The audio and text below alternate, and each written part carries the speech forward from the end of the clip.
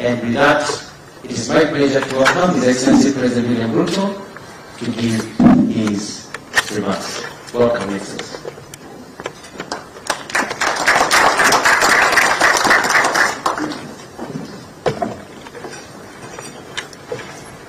Thank you very much, Alfred. And ladies and gentlemen, thank you very much for gracing our lunch. And allow me to express once more what a delightful privilege it has been to receive and host you and your entire delegation, Your Excellency, in the city of Nairobi. It is my wish that you have enjoyed your stay and that our hospitality, the charm of our country, beauty of its attractions, and the warmth in the hearts of our people have all done credit to our national heritage and offered you a glimpse of magical Kenya. Just to tell you, Your Excellency, apart from what you see, Kenya is very well known for the wildlife migration, which is almost the 8th wonder of the world. And we have actually a multiple migration of wildebeest in Masai Mara and whales in Kilifi in the Indian Ocean. There is normally a migration there as well. You will be pleased to know that we have the only baboon parliament in Kenya. There is a parliament where baboons meet to deliberate on baboon issues. If you had enough time, we will take you for you to witness.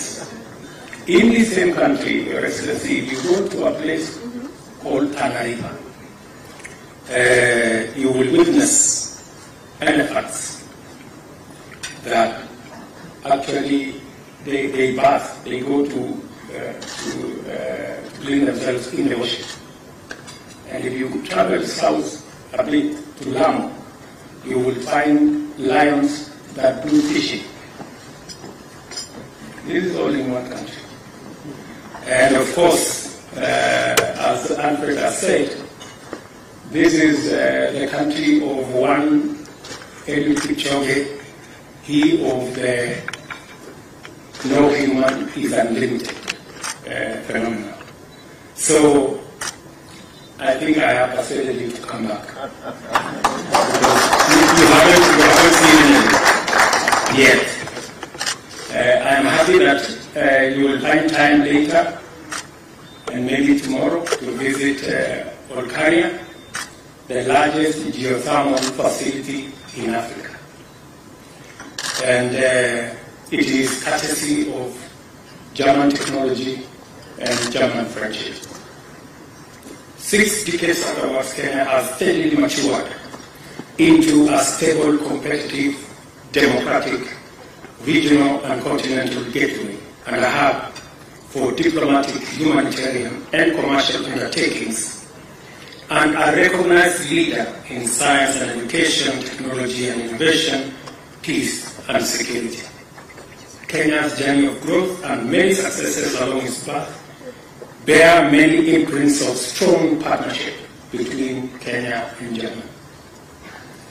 I review our country's beautiful history of friendship based on shared values, partnership in pursuit of common interests, and collaboration through mutual benefit, with profound satisfaction and joyful approval. I also consider the prospects ahead and our path into the future with optimism, acknowledging the daunting course in the midst of multiple, complex, and constantly mutating challenges, but with the confidence that our strength, our values, commitment, and partnership will be sufficient to keep us safe and make us prosperous. We are called upon to deliver shared prosperity, peace, and democracy in a world where war, conflict, a climate catastrophe, and disease outbreaks constantly threaten to disseminate humanity, deepen poverty, worsen suffering, and widen inequality. But we can and must collaborate to achieve a just transition to clean and green industrialization, decarbonize manufacturing, and achieve prosperity through ecologically responsible means.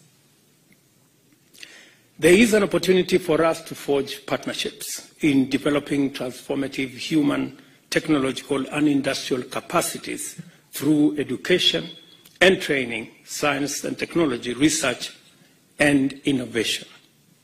We have a chance to make our regions and the whole world safer, more peaceful, and more secure.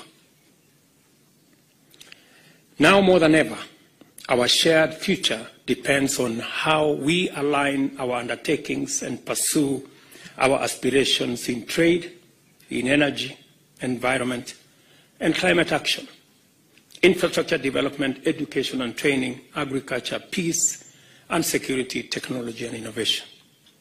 This is why I celebrate our friendship, Mr. Chancellor, because I see in it the power to overcome the multiple, complicated, and ever-changing crises and challenges that confront us at many levels, including the ultimate existential threat of climate change.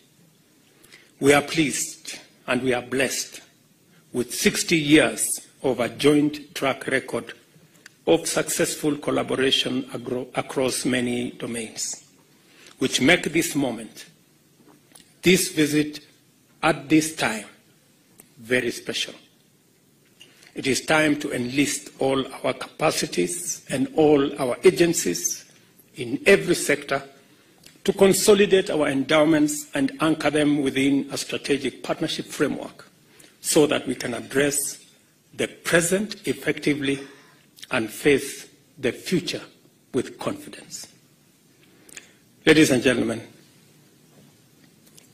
I know it is after lunch. It's not a place to make speeches.